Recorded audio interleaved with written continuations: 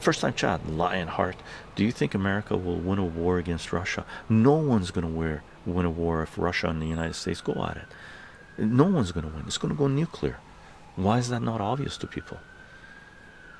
If I was fighting against someone else, just imagine two people fighting, and both their intentions, let's assume both their intentions is to kill the other person. Okay, I don't think Russia's intentions personally is to kill the United States, but the United States intention has been for the last 30 years to balkanize Russia, right? And that means the end of Russia, right? So if you're Russian, I hope you understand that the United States, the NATO agenda is to balkanize Russia, which means kill Russia.